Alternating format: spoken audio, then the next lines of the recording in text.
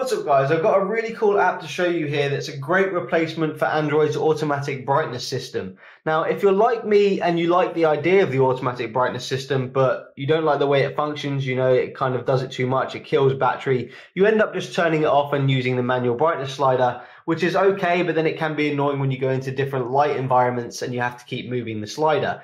Lux may be the answer. Now Lux is available in the Play Store. There is a free and premium version, so you can get the free version if you want to test it out. I am using the premium version because I love it already. And basically, it's auto brightness for Android, but it gives you a lot more customization and it's a lot more battery friendly if you choose the right settings. Now, if I hit up into general here, you can see the automatic mode. This is probably the most important thing of the whole app. You can see I've got mine to adjust on wake only. Now, what that means is when I turn off the display and turn it back on, when I turn it back on, basically, it's quickly, Lux uses the sensor over here on the light sensor to adjust my display to the environment that I'm in. And that's it. It's then done for the rest of the time. You have to turn it off and turn it back on for it to readjust. Now, obviously, you can use different modes. You can use dynamic, periodic, and ascending, which will all do different things. And if I quickly go into the help section here, take the tour because it's a quick way to show you. You can see the different ways that the automatic brightness can adjust. You can see dynamic, adjust the backlight when significant change in an ambient brightness is detected. Ascending will adjust the backlight when brightness of your environment increases only. And periodic, basically, you can set manual times for when you want it to up the brightness or down the brightness. So if you know you're going outside, you can actually do that. Now, these two settings up here will probably take a little bit more battery. That's why I use on wake, and I've been pretty damn happy with on wake. So yeah, let's go back into the settings here and check some other stuff out. Now, there's two ways it can actually get the light from your surroundings. You can use the light sensor here, which most phones have. If yours doesn't work, you can actually make it use the camera sensor, which I haven't tried, but you can make it use the camera sensor. I don't know how well it'll work, probably not as well. But yeah, most new phones do have the light sensor anyway. Now, what's really cool about this is if you can see here, I've got this persistent widget. You don't have to have this, but in Android 4.1, you can see you get to expand and close it. It's actually chosen my backlight at the moment to be 52% in my current light environment. So you can pull this down here. You can actually switch it to manual if you think it's rubbish, and you can change it 42, 32 higher if you want. You switch it back to auto, hit refresh, and it will go back to where it thinks it's right.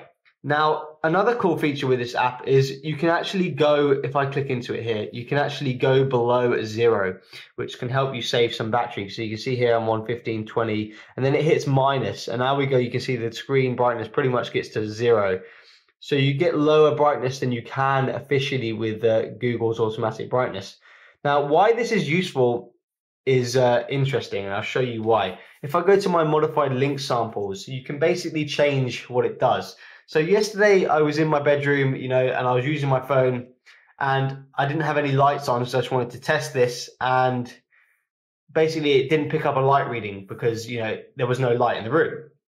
So when there was no light in the room, I actually changed my lowest brightness to -10. So when it gets a reading of 0, which is when it's pretty much no brightness, no lights in my room, the brightness will go down to -10. So you are actually going to save more battery than you would normally if it was at 0. Now you can change that to like -20, -30, -40, no problem. But then, you know, I liked it at -10 because I want to see my display and some of the colors and stuff like that.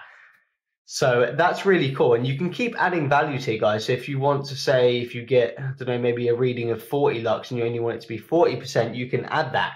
And you can do that really easy. If I click this, if I want this, for example, now, when it gets a reading of 47 here, if I want that to not be 49, I can pull this down here to say maybe, I don't know, 27%, hold down the link button, and you can see it says linked.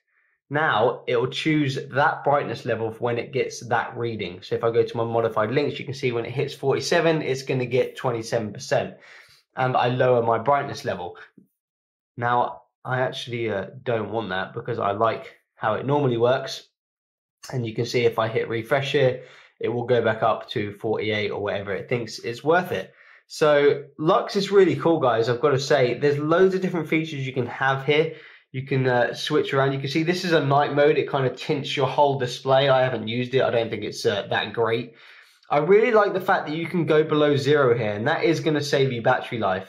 Like I said, there are other options. You can see you can actually integrate it into Android if you have root, but then you get a warning here, which I didn't want to do. By pressing proceed, Lux will install itself into Android system. I didn't want to do that because, you know, it might mess up some of my other stuff, so I didn't bother. There's loads of different things you can do here. Some stuff I don't even understand, but you know, it's nice. It works really well. I love the fact that you can change. I love the fact you can have it only do the adjustment when it wakes up. You don't have to have it keep doing it, which is going to save you some battery life. So yeah, guys, that's Lux for Android. Check it out.